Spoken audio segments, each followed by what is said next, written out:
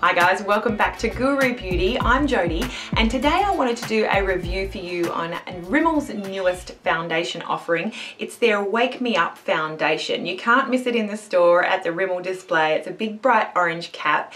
What they say about this foundation is it's an anti-fatigue effect and radiant glow. It is an SPF 15 product and it's available in 5 shades in Australia. I use the shade 103 in True Ivory, which happens to be the shade that they have on Kate Moss in the commercials. I would always apply foundation over a primer and under a powder. I always set my foundation with a powder. That's worth noting as well. If you don't, then you may get a different wear than I have. It does say on the back that it's their first foundation that visibly reawakens and illuminates skin with a radiant glow and a flawless, natural looking finish. Instant anti-fatigue effect with peptides and a vitamin moisturizing complex. Some bloggers have likened this to a NARS Sheer Glow. I would say that that's not far off the mark. If you are looking for a less expensive NARS Sheer Glow, this is definitely one worth giving a go. I do go on in this upcoming video to show you how it goes on, what sort of coverage it has, and then how it wears. This is actually me at the end of the day, 8 hours after application, 1 to 2 hours after a repowder. So keep on watching if you want to see me applying this product and letting you know a little bit more about it. Okay, so I have first applied all of my skincare for the morning, and then the primer that I want to use today is from Revlon. It's their new PhotoReady Color Correcting Primer, and this is the 002 Color Correcting. It is quite mattifying. This is a silicone based primer, one that sort of has a very sort of matte finish, very smoothing of the pores and fine lines. So the Rimmel Wake Me Up foundation here, it does contain, as per most foundations, 30 ml or 1 fluid ounce of product, and it comes with a nice pump. You can probably cover enough of your face with just 1 pump of this foundation. I'll show you how much that is. So that's 1 pump there, if you can get a feel for how much that is. Okay, so today I'm using a regular traditional foundation paddle type brush to apply this to my face. I'm just going to start using downward strokes here. You can see that this colour is a pretty good colour match for me.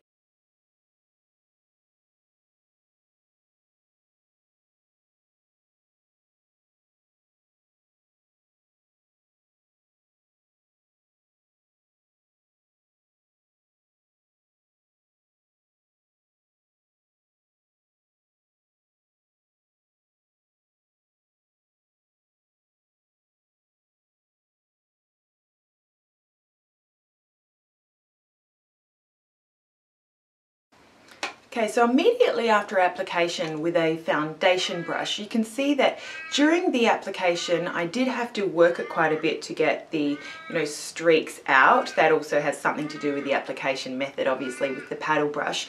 And what I find with this foundation is that when you initially put it on, it actually doesn't sort of come full force with that glowy effect. So a lot of foundations will go on sort of quite glowy and dewy, and then it will sort of sink into the skin and matte down a little bit. This foundation I find sort of works the other way. When you first put it on, it's not matte, but it's probably closer to a satin finish, and then the longer that it stays on, it actually dews up. Another thing to mention is that a lot of reviews that I've read online talk about glitters in this foundation. I do have it on my hand here, right down the center there. I will say that I see absolutely zero, definitely no trace of glitter at all in this foundation under any light. So I'm not sure if it's a different formulation in the Australian market or not, but absolutely no glitter. So the coverage is definitely medium. Now Rimmel states that it's medium to full coverage.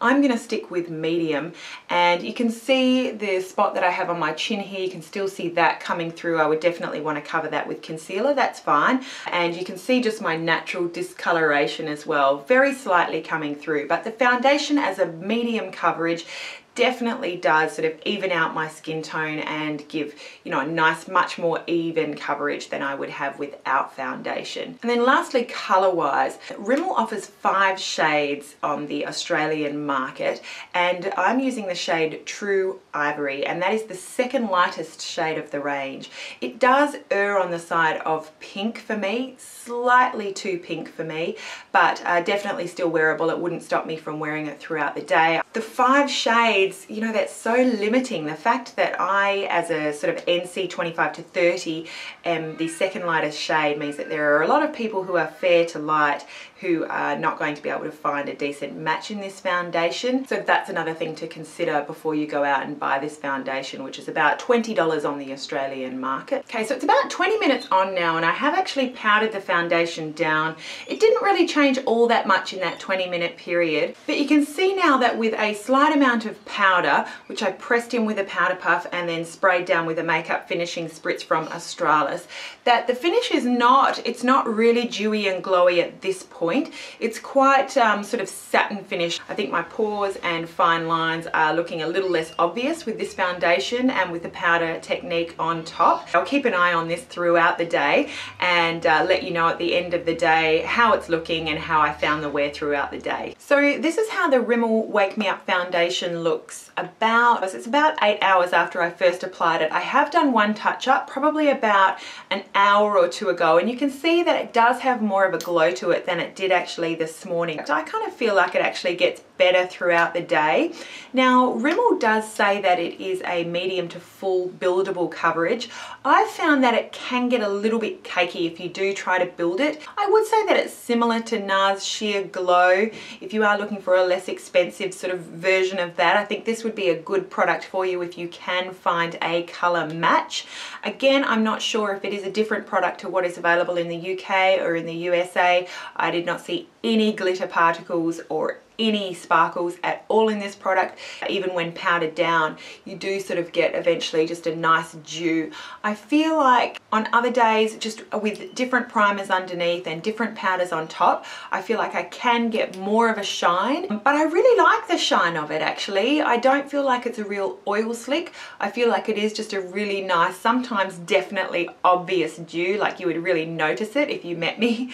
You would think, wow, she really has a dewy face today, but not an oil slick. That's definitely something to differentiate itself from other foundations which can just be oil slicky for me halfway through or at the end of the day. So I do really like this foundation. For those who do like more of a sort of sheeny, dewy coverage, again, my skin is combination to oily, so it still gets a thumbs up for me, and it does have a relatively long wearing. It would last you throughout a work day. I think if I was going any longer than a regular work day, if I was going out for the evening, I would opt initially for another foundation like maybe the MAC Pro Longwear or the Matchmaster foundation, the Revlon Color Stay, the Estee Lauder Double Wear, all favorites for long wear for me. But this is one that would last you really nicely for the workday, really nice finish.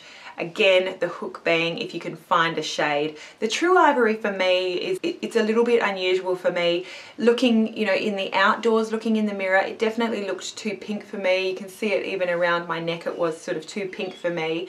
But then under other lights it almost looks sort of too chalky, too pale, so I'm not really sure about the shade range. Being only 5, it's really limiting from Rimmel. $19.95, it's sort of, you know, in the medium range there for drugstore type foundations. I would definitely recommend giving it a go if you know, like what I've said already about a medium coverage sort of dewy foundation that doesn't go too berserk on the dewy side of things. So I think Rimmel did a really good job. Again, it does say it's an anti-fatigue effect and radiant glow, and it does have SPF 15, so fantastic for the daytime. Obviously always up that SPF if you can, if you have an SPF 30 moisturizer or primer that you can pop on underneath that. So I hope that this review has helped. Definitely do let me know if you have any other questions down below, and I'll see what I can do to help you. Thank you so much for watching.